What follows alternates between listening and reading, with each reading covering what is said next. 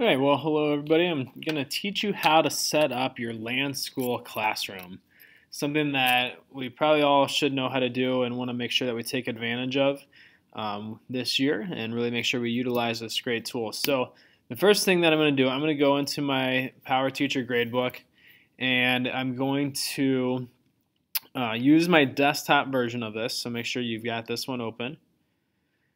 When you've done that, you're going to click on your class on the side that you want to import into LanSchool. So we're not even in LanSchool yet. We're starting in Power Teacher Gradebook. So I'm going to start with my third period class. And I'm going to go to the Reports tab. From the Reports tab, I see that I have a student roster report. I want to use that report.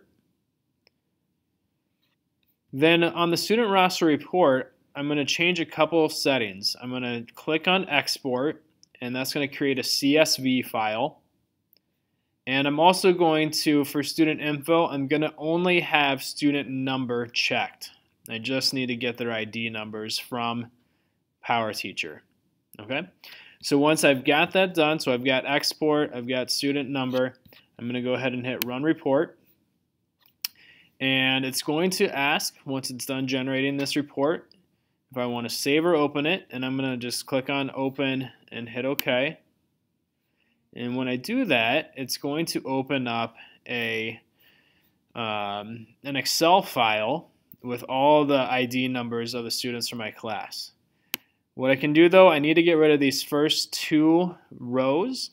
So I'm going to highlight those by clicking on the numbers on the side.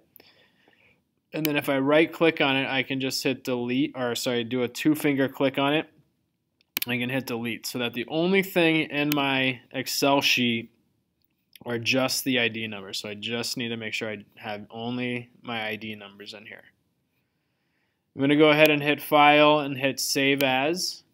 And I'm going to go ahead and give this a name. So this is 8th grade rotation 1. So this is very specific to me.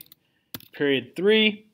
So you can name it whatever you want that makes sense to you so that you know which class it is that you're choosing. For me, that's very specific and it makes I know exactly what class that is. And I'm also going to just change the where to my document so that I know where to find it when I need to import it into LanSchool. I'm going to leave it as a CSV file. That's what we need. And I'm going to go ahead and hit Save. You can hit continue then on that part. All right, once I've done that, I then am going to bring up LanSchool. I'm going to open up LanSchool, and here I need to actually import this in to my LanSchool so that it knows what to do with it. So I don't think you're going to be able to see this, but up at the top you'll see it says administer, and then one-to-one. And manage class list. So going up all the way to the top, administer, one-to-one, manage class list. Click on manage class list. Really important, always check this, make sure it's always on login name.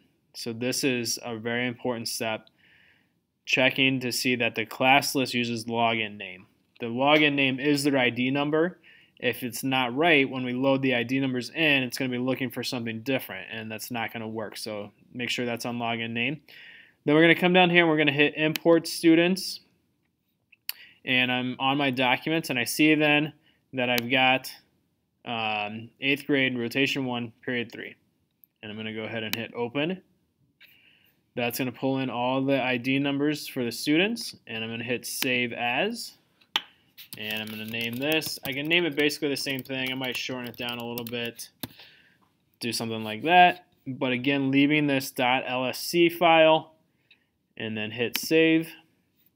Now I can close this. And I'm going to go back up to administer and hit one-to-one and then load class list this time. So before I would manage the class list to actually make it, now I need to load it in to LanSchool to actually be able to use it. So I hit load class list, 8th grade, R1, period 3, and I hit open. And when I do that, it will load in all the students that are in my class.